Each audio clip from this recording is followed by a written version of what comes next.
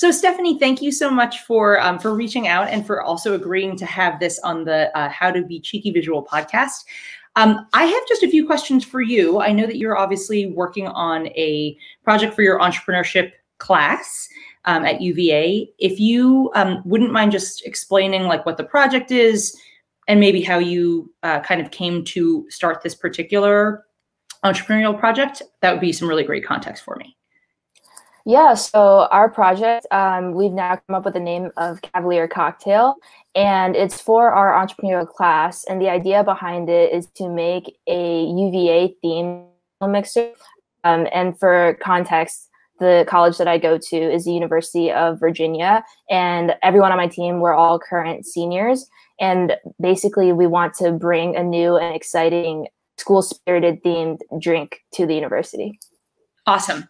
So what I'd love to do then is maybe I'll just ask you a few more questions about like how you kind of got to cocktail mixers in the first place. And then I know you have questions for me, so we can switch over then. So I guess my next question is, you said there's 4 of you, correct? There, in addition to me, there's 4, so 5 total. Okay. 5 total. Gotcha. And is the intention with this project that it's like simply a school project, or do you think that you guys may actually try to start this business after college or even now? So like the baseline is that it's a school project, but all of us, like we're all very motivated to actually start this as a business. And so right now we're kind of, testing it, getting out on the streets, getting our proof of concept out there, and seeing if this was something that people really want. Got it. So what sort of research have you done up to this point to ascertain interest? Yeah, so we've done a ton of empathy interviews, and then we've also done a pretty big survey. So we've probably done about 75 in-person or on the phone interviews with people in our potential customer demographic. So whether that be current students or young alumni or parents of UVA students. And then we've also launched a survey that's gotten about 260 responses so far. And the questions that we're asking people are, are they interested in this product? What kind of like product specs would they like to see? What kind of flavor? And then, what they might purchase it for. So we're doing a lot of market research there. And we're excited to say that like a lot of the people, the majority of people that we've interviewed are very interested in it. So, when we asked them on a scale of 1 to 5, 5 was the most common response, with 4 to 5 being the majority. Got it. Now, have you made any product and sampled people on the product, or has it exclusively been data? Yeah, so right now we are actually only 2 weeks into starting this project on the class. So yeah, we really tried to like hit the ground running with getting all this research. And so the launch date for having product samples and prototypes out there is going to be March 1st, and that's when we're hoping to get them into the hands of students and people in the community. Got it. And then this one, and again, I know sometimes people sometimes people can be like a little bit cagey about this. So if you feel uncomfortable, we don't have to talk about this piece of it. But in terms of the types of products people said they would want to buy, was it particular cocktail, like mixers, like a margarita cocktail mixer? Was it known things like that? Or was it people were describing like, oh, I like citrusy things, or I like, spirit forward things? Like, I guess, how are you crafting your product line in order to then make the prototypes to test them on people? Right. So like the core concept and idea that we started with, which we asked people like whether they would want something, is a school themed drink. So our school colors are blue and orange. And then so we were planning to have a blue cocktail mixer and an orange cocktail mixer. And then we asked them about, what kind of like container, like packaging and flavoring they would want to see. Well, first we asked, if the concept was something that interested them, which they said like fairly yes to. And then we asked more specifics about like, what kind of flavors would you want to see? And also what we found, at least for the college market, is that a lot of people not a lot. I would say like from our survey results, about 70% of people have like tried a cocktail mixer or like a mixer with their liquor before. But of those, like 50% don't remember the brand. And then there's another, you know, like 30% that have never tried. So basically, like the way that we see it is that the school spirit, and then the UVA community and like the novelty of this is what's really gonna like get them to like try it. But then like the flavor and the taste is like what will hopefully keep them coming back and making it like a tradition around the school. Got it. Yeah, I think it's a really interesting value proposition, actually, because like broadly within the spirits and cocktail world, you do see regional success and regional affinity. For example, I think it's Wisconsin that it's like there's a very particular brandy old fashioned. So instead of using whiskey, they prepare it with brandy. They're muddling cherries. There's like a specific preparation. And so there is, again, affinity at a regional level sometimes. I personally have never seen it associated with a school, but I think it's an interesting idea. Do you know what you would make it out of? Like, because we've got some colors. Yeah. Would they be natural things? Like, is there anyone on your team who has like a food or beverage background, even working in bars or restaurants, or like how would you get to that liquid development portion of it? Right. So one of the members on the team used to be a bartender working in the local area. And so we have him taking the lead on, you know, product formulation in terms of like the recipe. And what we found from research on the surveys is that people generally like don't really like the word syrup and like just like I guess less healthy sounding ingredients. So they're okay with, you know, like cane sugar and like sugar, but they don't really like syrup, and they would prefer like juice to anything that says like syrup or perhaps concentrate. But we are basically, in terms of the formulation, trying to get like more natural sounding ingredients in there. And then also like citrus was like one of the most popular flavor like votes. I guess people like that one. Yeah. Got it. I guess I have one more question before we transition into your questions. So is the culmination of all of your work with the capstone project, do you need to have prototypes? Like what is the final deliverable? Just so I'm clear about like where you're actually trying to go. Yeah, so I would say that like the actual class is like the baseline for what everyone on my team, like what we're all aiming towards. Like we would like to see this take off as a business if we see that there's like, you know, enough demand for the product. For the actual class, we're basically graded on like our effort in like pushing the project forward. So there's no like specific deliverable or prototype that's required.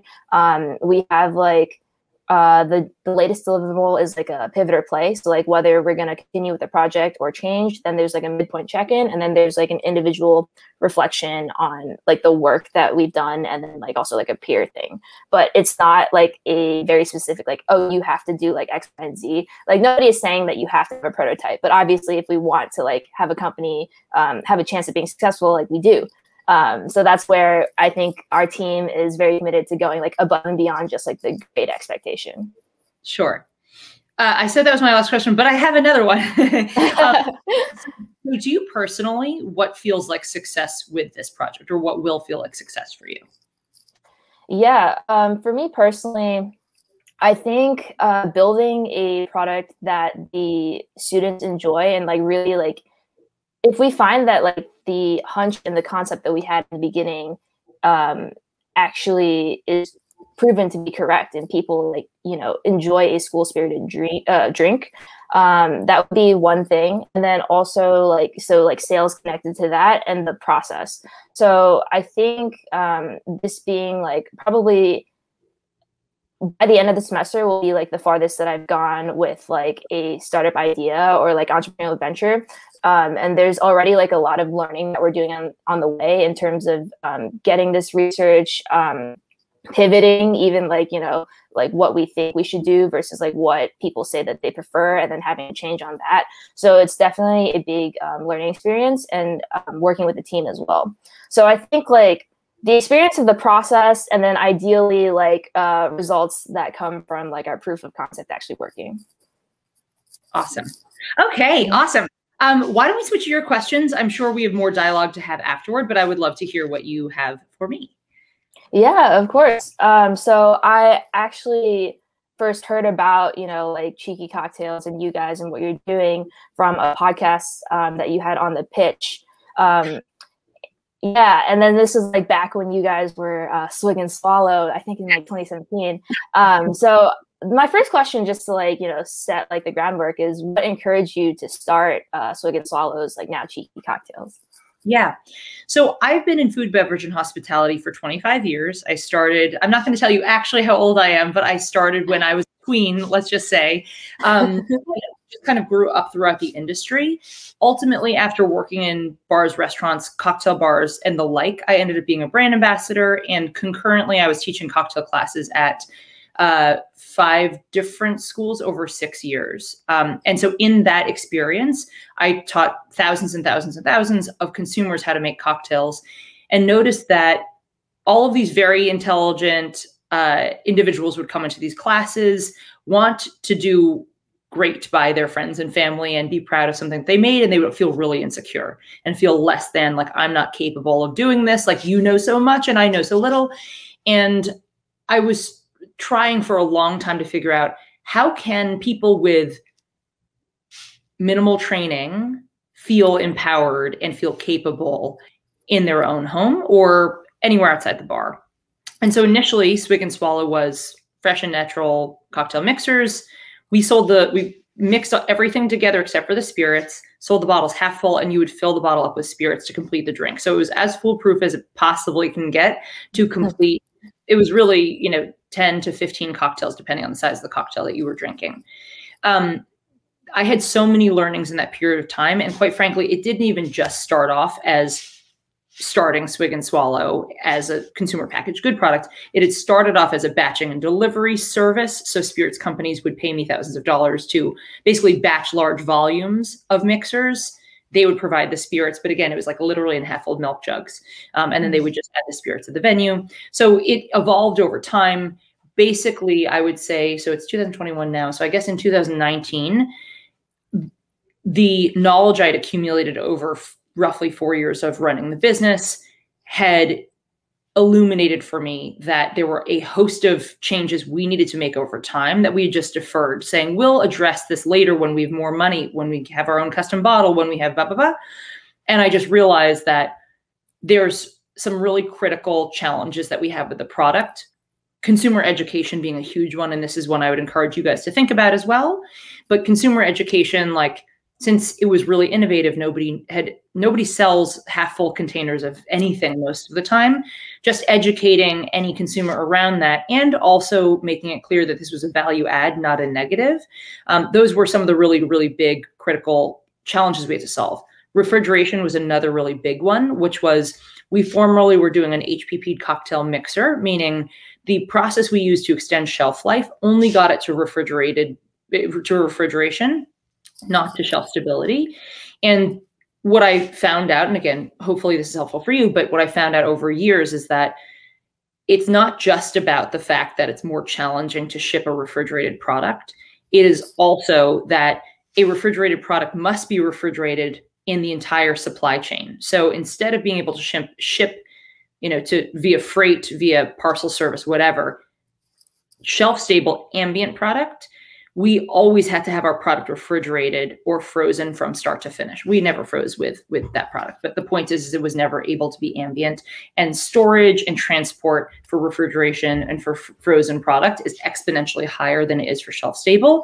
But then finally, in retail, there's basically the most expensive or the most difficult shelf space is in frozen, and then in refrigerated, and then it's on shelves in ambient, in the ambient rest of the store. So that was the other thing, which is like cocktail mixers as a category live in the shelf stable ambient areas. They don't normally live in refrigerated, and they don't normally live in frozen. And so those were the biggest challenges that I had to confront. So besides that, as you might remember from the Pitch podcast, one of the pieces of feedback that the investors had given me was, Swig and Swallow sounds a little weird. Like, it's not like I'm going down the street to get a Swig and Swallow. And that was something I had been thinking about since launch, because it was honestly, I accidentally got that name. There wasn't even a business associated with it when I decided on the name Swig and Swallow. And so I was really trying to think about what is a name that it's speaking about the consumer as well as the product. So somebody who identifies as cheeky can identify with this product, and somebody who finds that to be inspiring or aspirational can identify with it. So I think that there's like, when you look at brands like a Supreme, for example, there's like a whole ethos and a feeling that's associated with it. It's not merely the brand name.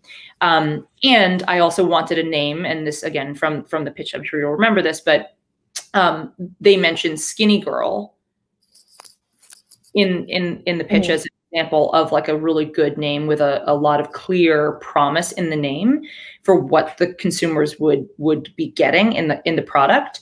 And so in the same way that brand name translated as Skinny Girl Margaritas, I also wanted our name to be able to translate to like, oh, I feel like having a cheeky margarita right now, or I feel like having a cheeky shot with my friends, like lemon drop shot with my friends. And so those were the core reasons that I decided to pull this thing apart and then put it back together again. And then here we are with cheeky cocktails, bar quality syrups and juices for the home bartender. Yeah, that's great. It's like, I'm feeling cheeky right now. Let me yeah, and it's actually very topical that you mentioned how you went from something that was refrigerated to shelf stable, because that's what I'm like, working with one of the members of my team on in the recipe for like getting it shelf stable. So do you have any like tips and tricks on that? Like, I think the avenue that he was thinking was basically like using heat and then keeping it at a specific temperature and bottling it right away to like cook off the bacteria and like, yeah. So if you had any more insights in terms of like how you got your drinks shelf stable, we'd love to hear it. Yeah. So that's the hot fill process. That is what we use. And that is, my assumption is like the vast, vast, vast majority of mixers and bar syrups and things of that nature do use that process. I would say maybe just to illuminate a challenge with it. And this is more on the juice side rather than on the syrup side. But there is like, if you do what we decided, which was to not add additives, preservatives, or artificial colors or flavorings, there is like, heat has a very extreme effect on color. So that is, I would say, one of our bigger challenges right now is deciding how we want to address that as we scale, because we've been growing very quickly. And on one hand, I definitely think we can and we should lean into the marketing message around that, which is, if something stays the same color in your possession and it's made of real things, it will be changing color. If it doesn't change color, then something's been added to it. And we know that consumers are looking for transparency of ingredients, higher quality of ingredients, all natural, no preservatives, all of those things.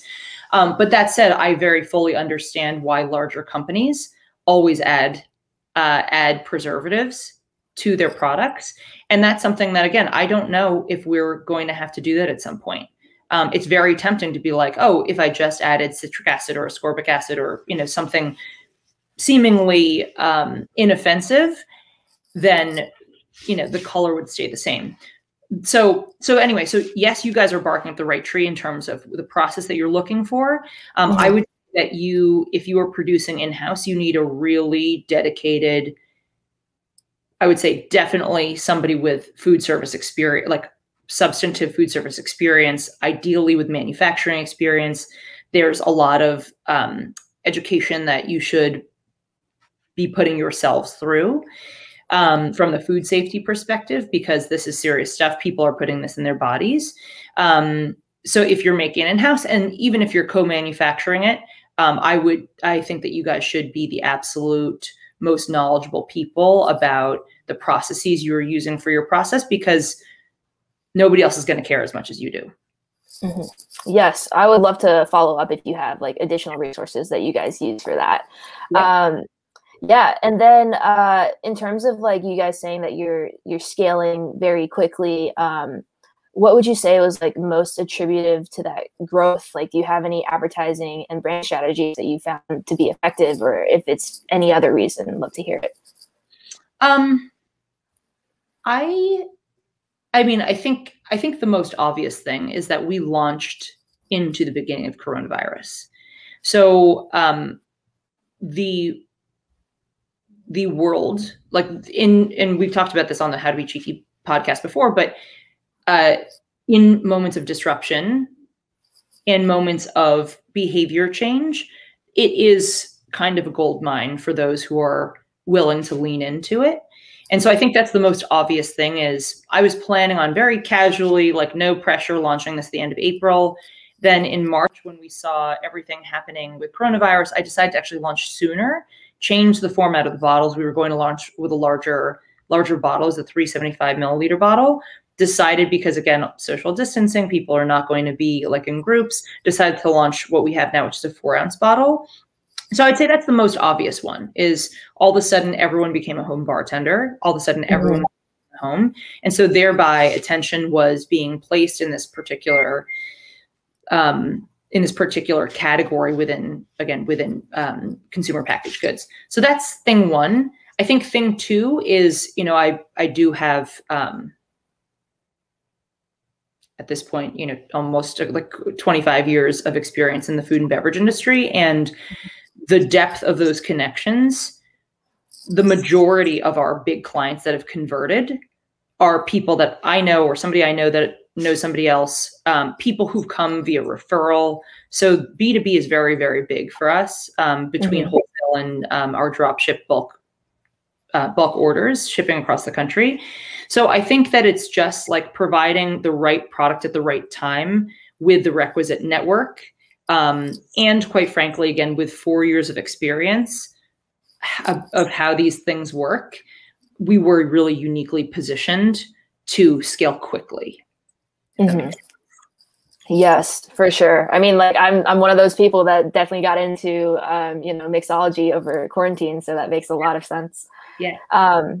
Have you noticed that there are any specific drinks that like you need to succeed, or flavors that are most popular, or like have you had any feedback in terms of the flavors that you guys have, or what people like?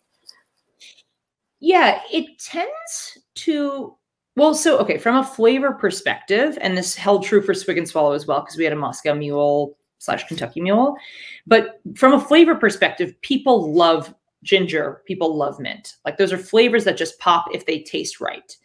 I would say though, and the way that we had initially come up with the product line for Swig and Swallow, which has then translated somewhat into what we have for Cheeky, the way that I'd come up with the original options for Swig was I did a Google trend search and Google AdWords search of the most popular, the most Googled cocktails in the country.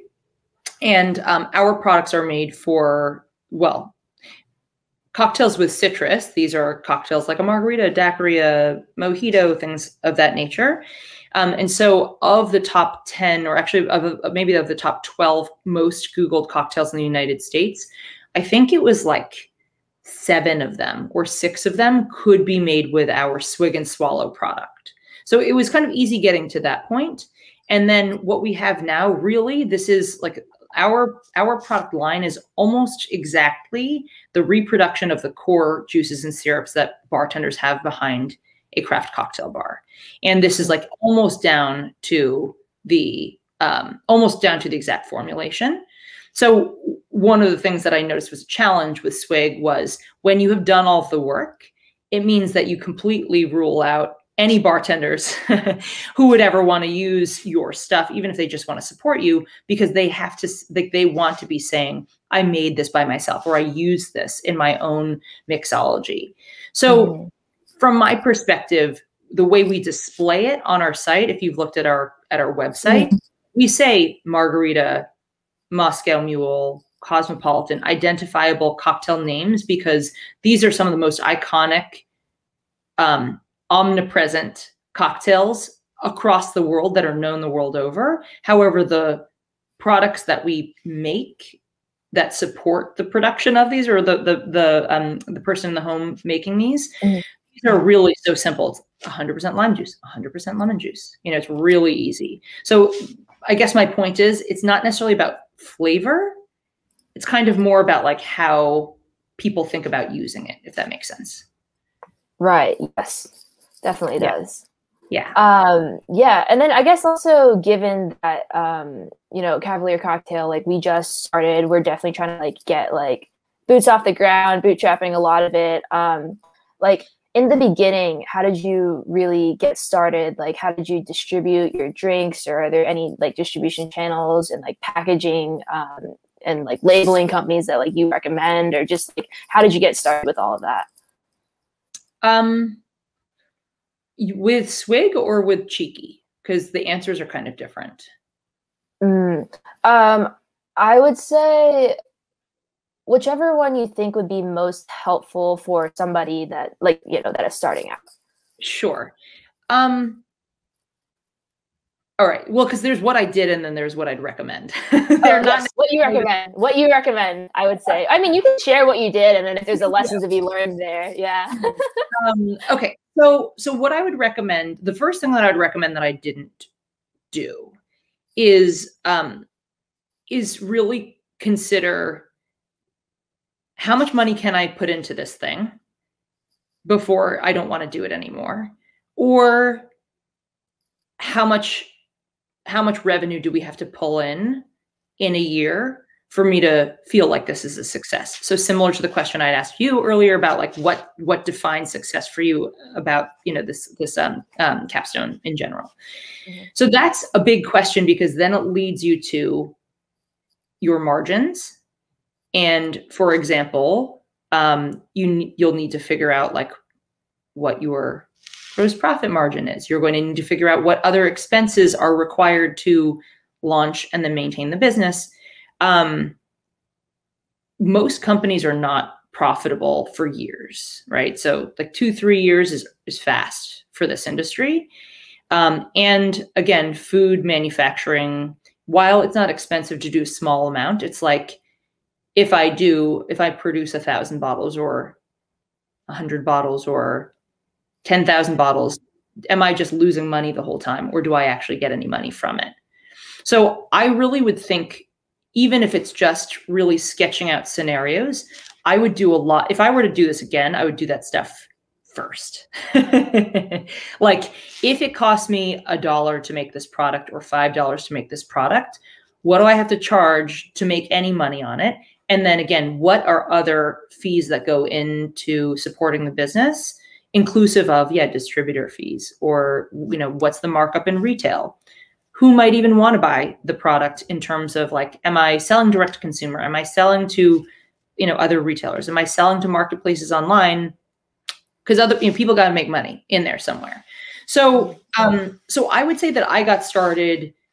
One of the great blessings of launching Swig and Swallow and then being in the same location that we're in right now, in the same building in Brooklyn, is we launched into a food incubator. And so we were basically amongst maybe 100 other businesses, maybe fewer, but we were surrounded by this really supportive group of people who were all pursuing a comparable dream.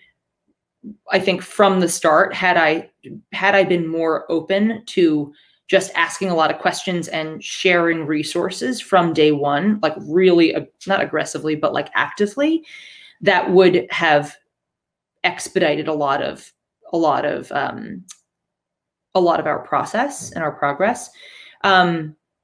So I would say there's a lot of Facebook groups you can get involved with where it's just like CPG people or food and beverage people. Basically, I would look for as many online communities as you can find where you can learn from other entrepreneurs who may be a little bit ahead of you or maybe very far ahead of you. So that's kind of like the biggest recommendation that I'd have. And I think doing what you're already doing, which is like reaching out to people like myself. You know, most of us in food and beverage do want to help each other, because, you know, if we can all make it like a little bit less miserable, like along the way for somebody else, we would like to. If it's going, but yeah. So there's a lot of people who are really excited and willing to help. Yes. I'm going to stop rambling there. I feel like that was a lot. You're going to start what? So I'm going to stop rambling because I feel like that was a lot. No, it's all very helpful information. I think like I've definitely like thought about like the margins, because I know that like if we ever were to like go into retail, which I think we're probably gonna do like, you know, in person and online first, but like that retail, like they need like a pretty big margin for that. And then like you said, like, you know, there's like also minimum order quantities, so it's hard to like justify doing like a giant order if you don't know that the demand is there yet. Yeah.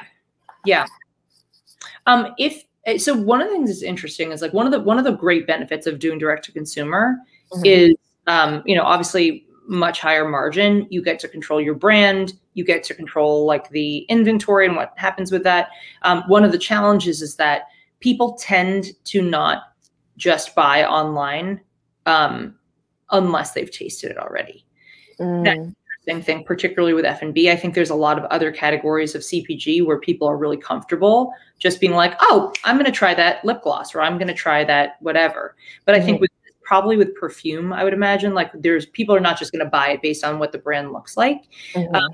I think because of what you guys are doing, you probably have like a distinct advantage, at least when like, you know, social distancing is less of a thing, because if you can, and by the way, I would recommend this, if you can build up your base in a very concentrated local way, I mean, it just makes sense that it all revolves around the university. And who knows what you could do, and this could be very interesting, but let's just say you do this for a few years, you're successful at it.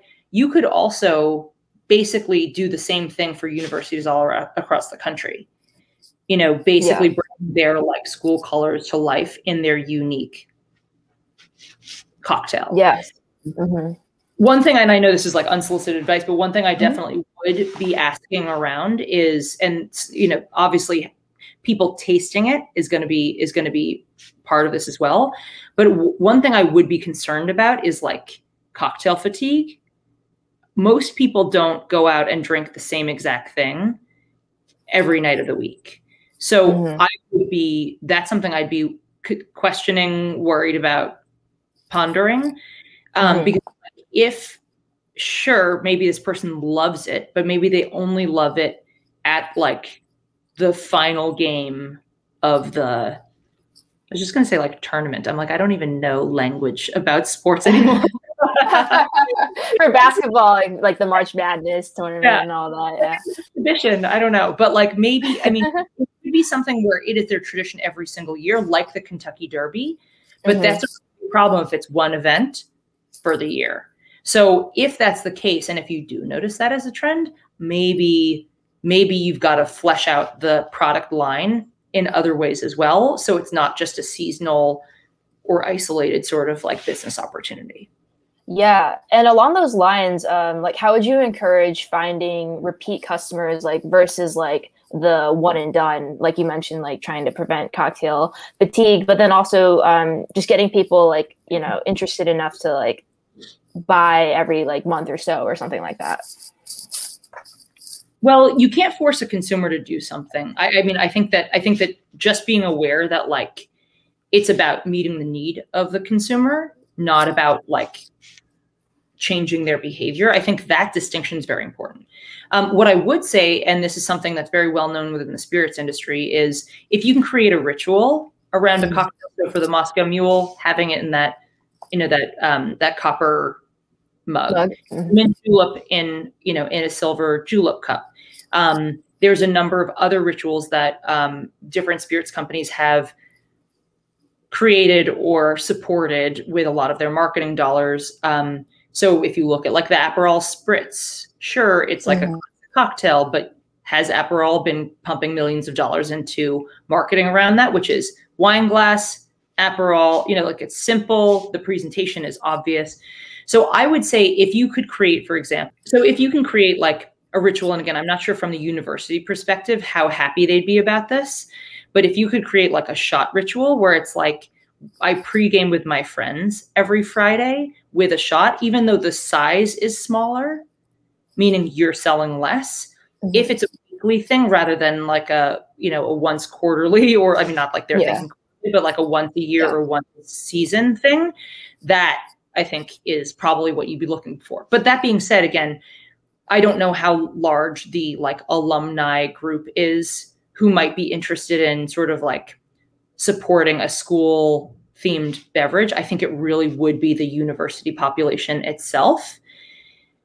And you've got to consider like, how does that person, or what's the life cycle of that customer or consumer? Like, are they going to then take this with them when they're 25 or when they're 30? Or, you know, like, does it something you're still shooting when you're like 50 years old? Yeah. So based on like our preliminary research, like we wanted to get more data from like younger alumni, like, you know, like 21 to 30. Yeah. It doesn't seem as popular with like parents, but within like the current student base and then in 21 to 30, there seems to be interest. But we like would like more data for like the younger alumni to really like flesh that out. But yeah, it is a great question to consider.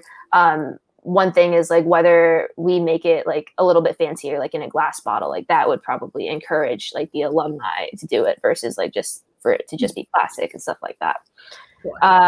This is just like out of curiosity, but I remember you mentioned in the podcast back when you were Swig and Swallow that you guys launched via Kickstarter. So how did that go? Like we considered it. Are there any like pros and cons or like anything you'd recommend from that?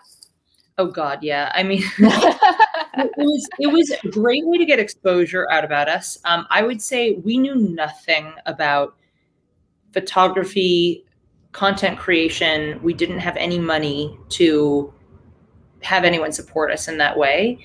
So we did everything in-house, and the quality from my perspective was just like, I mean, even a month or two later, I'd look back on it and be like, oh God, you know, and that stuff is forever, right? It's like, it's on the internet forever, as you know. So that's one thing is like, if you know anybody who is good at that stuff, that's one thing that I would really consider is like making, like getting that as clean as you possibly can, and getting your communication as clean as you possibly can as like in advance. I would say that it was very successful for us in that we exceeded we doubled our the amount of money we were seeking in about 24 hours, which again, we only asked for a small amount of money, but that was on the advice of the Kickstarter food and beverage person. She basically was like, what I recommend is, because if you're like $1 short on meeting your goal, you don't get any of it. She's like, so I always recommend you ask for the absolute minimum amount you need to get going. So we had asked for whatever, $5,000. We got in like $11,000 or $12,000 again within a day, which was awesome. It got us what we needed. It got us our first big juicer, got us some time in the commercial kitchen. Awesome. I would say the other really big learning from this though was when we shipped, I think was it 500? I forget how many orders it was, but I think, let's just say it was like 500.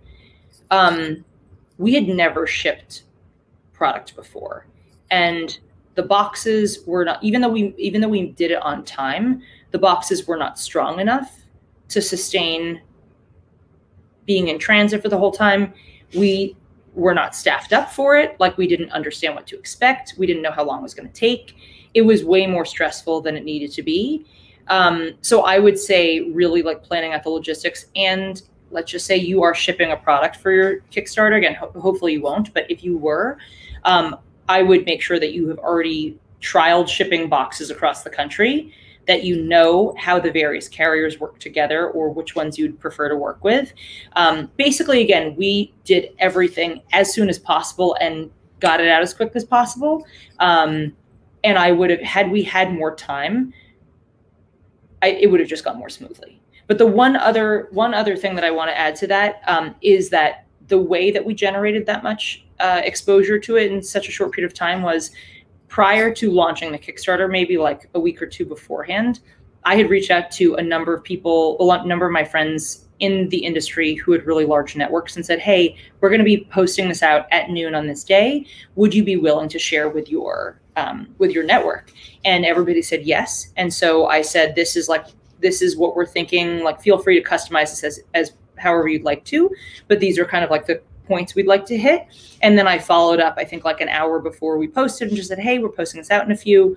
And then I shared it out with them. And that was, again, basically all of that hit, the very tightly knit cocktail community all at the same time. And that was how we did it so fast. In terms of like when people pledge, did you have to factor that you were gonna like be covering the shipping costs when you like listed how much, or is that like in addition to like what they pledged, if that makes sense? I think that we had to work it in. Honestly, it was so long ago. I remember that being one of the warnings that Kickstarter had given us. That was like, don't forget shipping.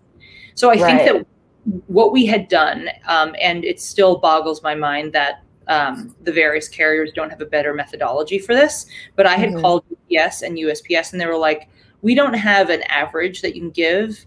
So what you have to do is you have to just make trial orders from your facility to, let's say, 10 different states, like random addresses in 10 different states, and then you've got to make the average by yourself. So that was how we got to that average, is we're like, we know roughly the size of, what this product will be, the weight, and we have a rough idea. And then I think we maybe added like a very small percentage on top of that, so we didn't like eat too much of the shipping. But yeah, you have to factor it in. Yeah. Did you think there was like much of an advantage from starting on Kickstarter versus like if you like had a website up and then you directed like your industry connections to be like, hey, like we've got this?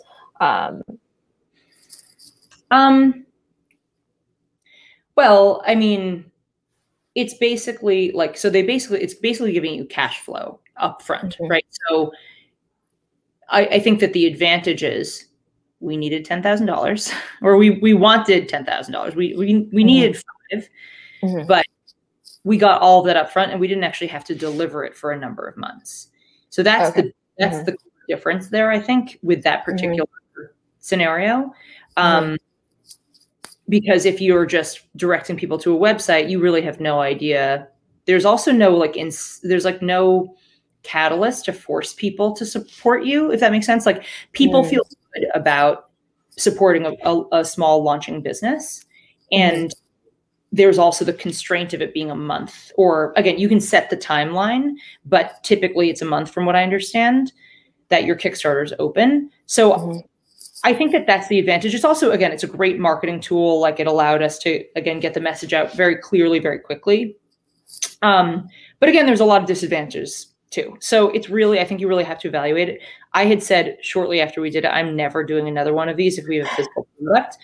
That being said, if I had a physical product and I had a little bit of money and time, and again, we now have like, there's 9 other people beside myself working on Cheeky. With that, we could totally do it and it wouldn't be an issue at all. But completely being inexperienced, having no money at all, no resources, no content people, none of that stuff, it was really hard. So you really just have to, I think, ask a lot of people and then figure it out for yourself if it's worth it. Got it. Awesome. And then I guess my last question for you is, where do you see the market growing? Like, do you feel like there is still room? And then just what's your take on like the general, cocktail mix industry? I have a couple of sort of conflicting thoughts on this. The first, which is, and I actually interviewed this gentleman named Eugene Kubensky he leads mergers and acquisitions for Diageo in North America. He had mentioned how their investment strategy in different spirits companies, spirits is not a winner take all market. It's not like people only drink one spirit to the exclusion of others. So I think mixers are very similar to that, meaning like just because you love one, it doesn't mean that you'll never drink anything else again. So I think that there's a lot of opportunity for a lot of little brands there. I also think, and this is the idea upon which Cheeky is founded, is I believe if somebody can unlock great cocktail making for the average mass consumer, I think that that is the biggest opportunity in the mixer space. What's interesting is, again, from like Fever Tree, I think, does this with premium mixers, meaning it's just like seltzer water or tonic water or high quality ingredients, lovely branding. They're doing a great job. But when we're talking about mixers like your and my mixers, like the juice and the syrups and things, I think, honestly, I think that we are working on the idea that has the most or that has the greatest likelihood of becoming really, really, really big. And the reason I say that is because batch cocktails are like, if the consumer could figure out how to make a batch of margaritas or a batch of Cosmos or daiquiris or whatever in a few seconds, like that is what our product enables. It's mix and match. You choose your spirit, you choose your citrus, you choose your sweet. I think that being like, oh, here's a small format version. And then here's a version where if you want to make 15, 20 cocktails for your friends at home, it's literally the same thing. Just choose one of each. I think that something of that simplicity has the most potential. But then again, I mean, people could be creating $100 million, billion-dollar companies on again, Skinny Girl was not nearly that successful, but you could create, if somebody could create a really resonant brand that also has the functionality or the perceived functionality of being low cal, better for you, there's tremendous opportunity. So I guess that's my sort of conflicting answer is I think that there's a ton of opportunity for little companies. I do think that there's a couple of bigger opportunities that if people get them right, somebody's going to win in a really big way. Yeah, that's it. Yeah. It's almost like bringing the convenience of just buying a 12-pack of beer, but instead cocktails. So it's to the consumer's home instead of having to pay $15 at a bar for one. Exactly. Which, quite frankly, I've been very surprised that people continue to do that during the pandemic. Is the to-go cocktails. But again, it's there's other things that are wrapped in, which is we crave connection and we crave being out and we crave being oh, I had a cocktail from such and such bar. But yeah, the price differentiation from my perspective, I found that to be I still find that to be a little bit surprising that people are still willing to pay. But yeah, the simplicity is where it's at. Mm-hmm. Yes. Thank you so much for, answering all of our questions. This has been super helpful. You're very knowledgeable about the industry, and I'm sure that we'll take all of your advice into account going forward as we're just a little brand new startup project. Totally. No, I'm so excited. If you want to stay in touch, I'd love to, again, hear how it goes and hear what findings that you have. But yeah, if you guys have any other questions, would be super happy to answer, and would love to also share the pod out, obviously, when it's ready. Yes, I would love to stay in touch. I will follow up with an email, and then if there's any additional information in terms of the recipe process or anything that you can think of, feel free to just just send it over anytime. Yeah, sounds good. Thank you so much, Stephanie. Yep. Thanks, April, and thanks, G.